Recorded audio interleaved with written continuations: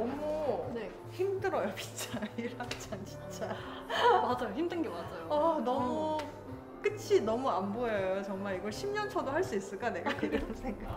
속도에 대한 욕심을 그냥 버릴까. 내려놓고. 네, 그냥 125, 30, 130에서 그냥 끝내버리고 싶어요 그냥. 네, 속도를 낮추고 그만큼 조금 더 표현력을. 그게 나을 것 같아요. 아까 연습하면서 아예 속도 그냥 천천히 해버리자 하니까 조금 나아지는 부분들이 그래요? 있어서 하여튼 그래요. 월강을 먼저 할까요? 아니면 네, 비창을 먼저. 비창을 먼저 네네. 할까요? 여기만 앉으면 왜 이렇게 떨리는지 아유, 모르겠어요.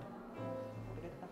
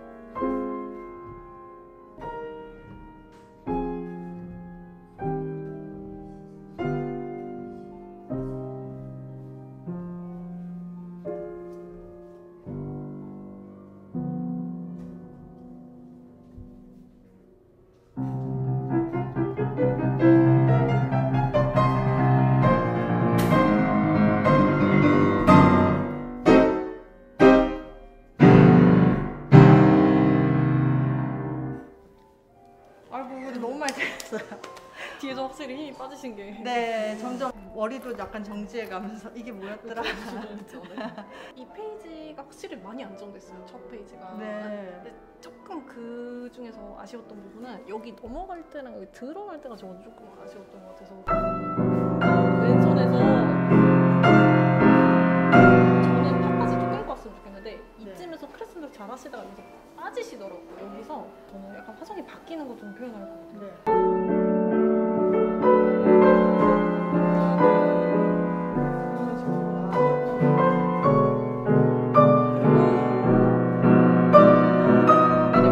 기니까 그냥 쭉 가려고 하면 좀 힘드실 수 있거든요. 네네. 그래서 이제 그렇게 좀 나눠서 가는 분위기 걸 바뀌었다. 네, 맞아요. 그렇게 그러니까 점점 확장이 되는 느낌을 좀 나눠서 생각해보셔도 좋고 그리고 이 부분에서 제가 잡는 이유도 뒤에서 더 쓰기 위해 약간은 조금 줄이듯 그렇게 다시 들어가는 것도 있거든요. 네. 그래서 좀 더 이제 크레센도 극대화. 그쵸. 그러니까 이게 커졌다가 살짝 줄고 다시 또 커지고 또 커지고 저는 계속 그런 식으로 이제 키우잖아요. 맞아, 생각을 안 해봤어요 그런 거. 그래서 이쪽이 상대적으로 더 빠졌다는 느낌이 들어요. 그 다음에 갔잖아요. 페달이 저는 이 시 깔끔하게 시가 나오고 나서 갔으면 좋겠는데 빨리 끊는 거.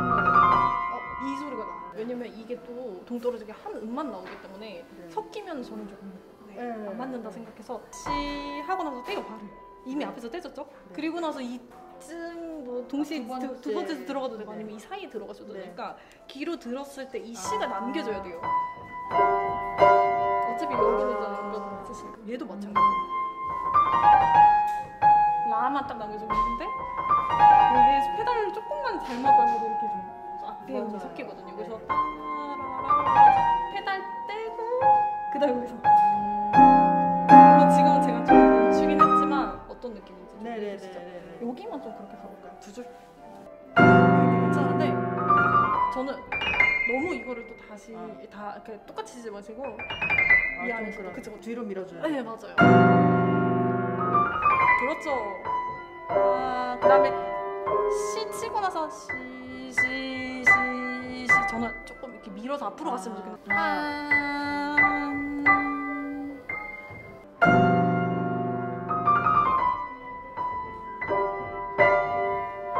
너무 좋았어요. 제일 좋아요 지금.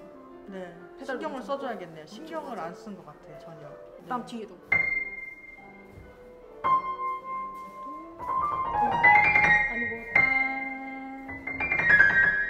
릴렉스 더 충분히. 그렇죠. 아니 여기도 밀리면 안 돼요.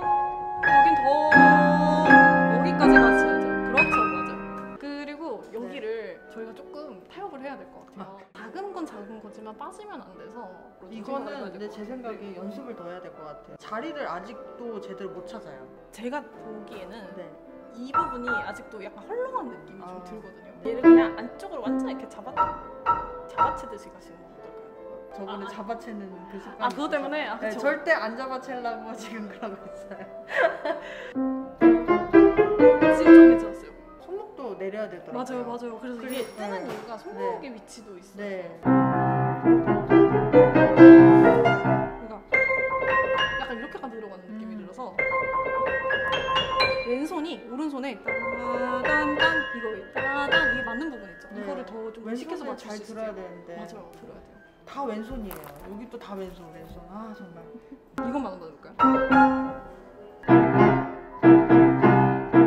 지금 약간 제어가 안 되는 느낌이거든요, 왼손이. 지금 이렇게 했을 때 안 맞잖아요. 그러면 이거만 좀 여러 번 치신 다음에 이게 맞는지 또 체크하시고. 근데 문제가 모든 부분이 다 그래요. 지금 다 해야 돼요. 지금 모든 부분 여기 오늘 거기는 하나도 안 맞았어. 페달 없이 저희 한 번만 해볼까요? 이거 나온 김에. 지금도 안 맞는데요? 안 맞아요. 하나도 안 맞아요. 일단 중심이 네. 딴 여기가 이제 들려야 되니까 오른손을 다 치시더라도 오른손만 한번 해볼 건데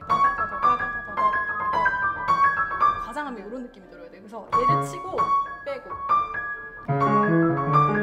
손목 너무 많이 들지 말고 손목을 거의 옆으로 위주로 쓴다 생각해주세요. 그리고 중심이 자꾸 뒤로 가려고 해서 앞으로 얘를 치고 남은 힘으로 이렇게 돌려와야 돼요. 그렇죠. 3번 칠 때 약간 좀 많이 올리시거든요. 이 정도만요?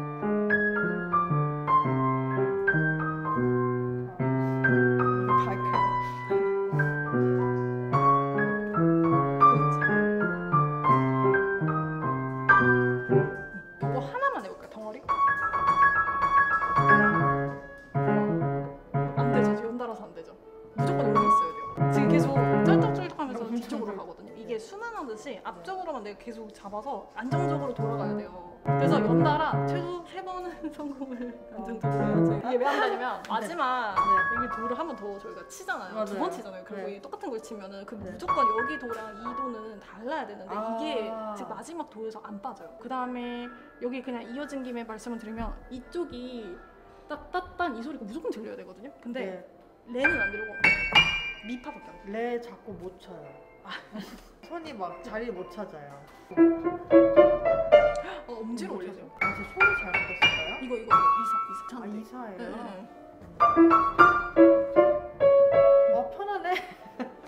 초반에 말씀드렸던 연습 기억나세요? 네. 가서 대기. 근데 대기하는 게 좀 늦어요. 그리고 자꾸 치려고 해요. 대기하는 게 먼저. 대기해서 힘 빼는 게 먼저.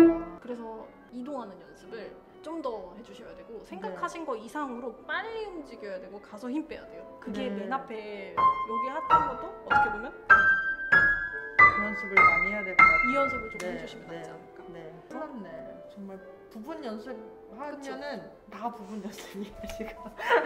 그거는 맞아요. 정말 부분 연습의 늪이에요. 맞아요. 좀 더 미리 가시는 건 힘드실까요? 제가 다 그냥 동작이 느린 것 같아요.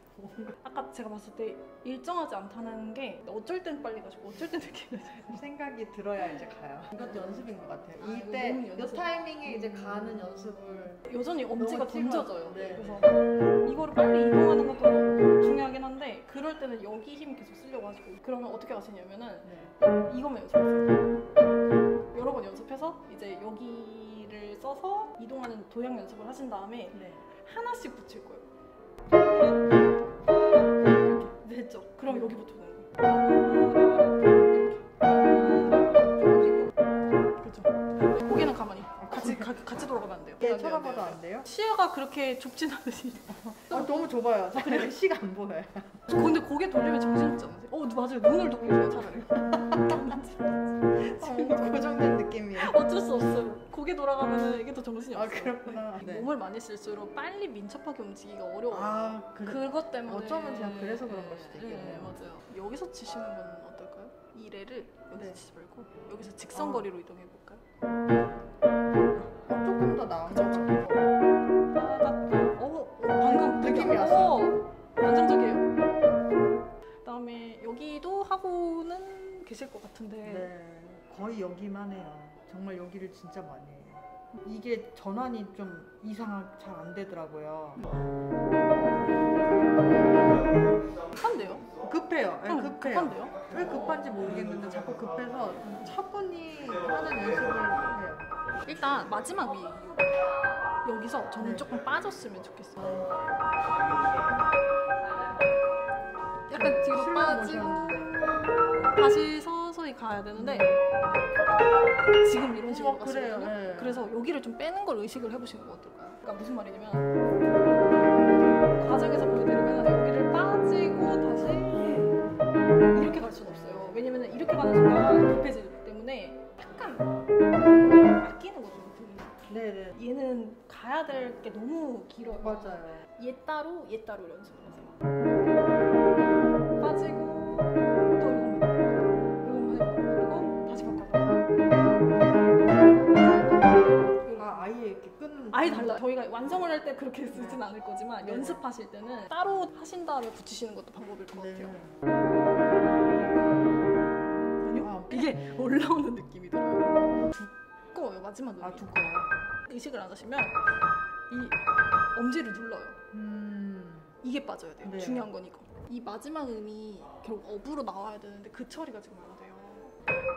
이게 나와야 되는데 약간 이런 식으로 과장해서 치면은 여기를 몰아버리더라고요. 네. 이거 중심이 뭔가 이렇게 쏠려 있는 느낌이에요. 이건 안 돼요. 이쪽에 네. 있어야 돼. 그래서 이건데 이런 식으로 가시는 거예요. 맞아요. 그렇죠. 근데 절대 몰지는 않아요. 박자 안에서 빠지는 것만 생각하고. 그렇죠. 좋아요. 그 다음 거 바꿔서 가볼까요? 준비가 하나도 안 돼 있고 안 아껴요. 네. 훨씬 더 이 느낌이에요. 그러니까 지금은 되게 이렇게 치는 느낌이거든요.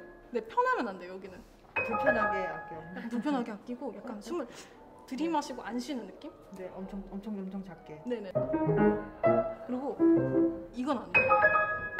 이건 안 돼요. 그러니까 지금 4개를 몰아버리면 안 되고 끊어서 가시더라도 이거지. 이거는 아니에요. 조금 더 너무 숙여로 볼까요? 그렇죠. 맞아요. 이거 맞는데 그 다음 거. 점점 이제 펼치세요. 그렇죠.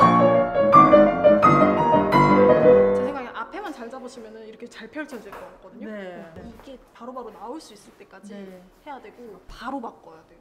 분위기를. 그런 네네. 느낌처럼. 네. 저는 그렇게 따로라고 생각을 안 해봤어요. 그래서 월광을 못 봤네요.